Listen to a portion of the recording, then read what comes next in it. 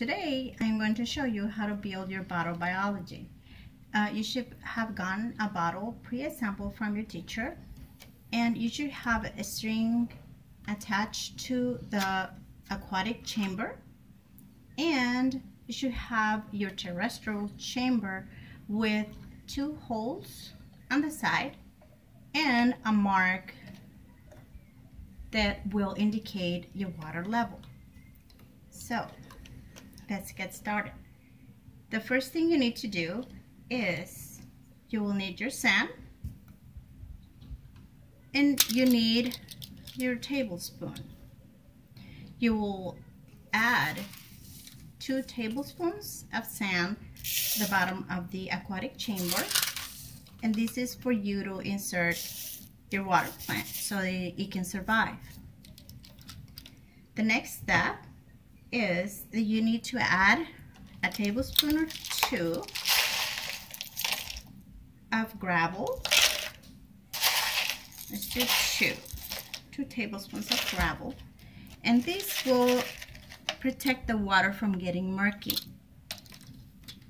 Okay, so now you are ready to add some water. Make sure you don't go past the mark. This is your mark right here. And when you pour in your water, make sure that you go through the walls. That way the water will not be too murky.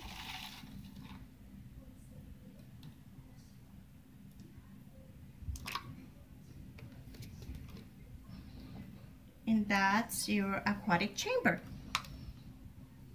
Now, you can insert your plant at this time. You should have a wooden stick, and this will assist you to insert the roots of the water plant at the bottom of your aquatic chamber. Make sure that it is completely inserted, and so they won't start floating. If the plant starts floating, then it will start smelling and it'll die, and it will defeat the purpose. Okay, so the water plant will bring oxygen to the aquatic chamber. Now you're ready to position and start working on your terrestrial chamber.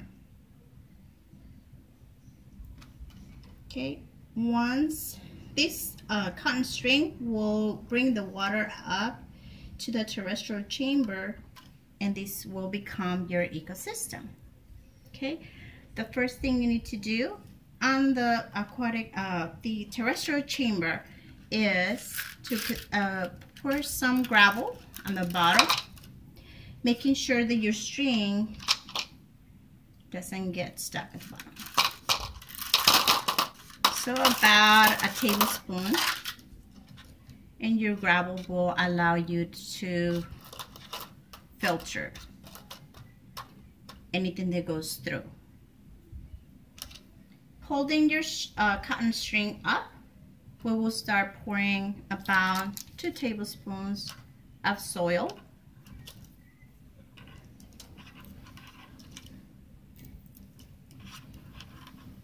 Making sure that the string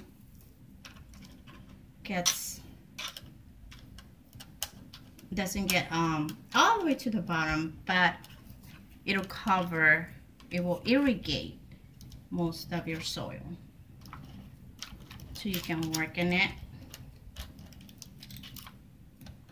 Okay, so once you're done, once you have enough soil, let's put a little bit more so that your plant can live. There we go. So now we have enough soil on the top to, you will be able to pour some seeds, and I have some mung seeds in here. You should have gotten them from your teacher.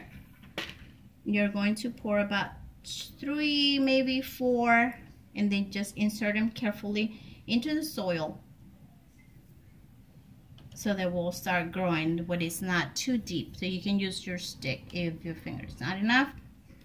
And then you're going to insert them carefully into the soil And now you're ready to water it. You're just going to pour a little bit of water, making sure that it doesn't overflow. You don't want to kill your plants. I will add about a teaspoon of water into the soil, and then you're done. Now you're ready to go get the fish from your teacher.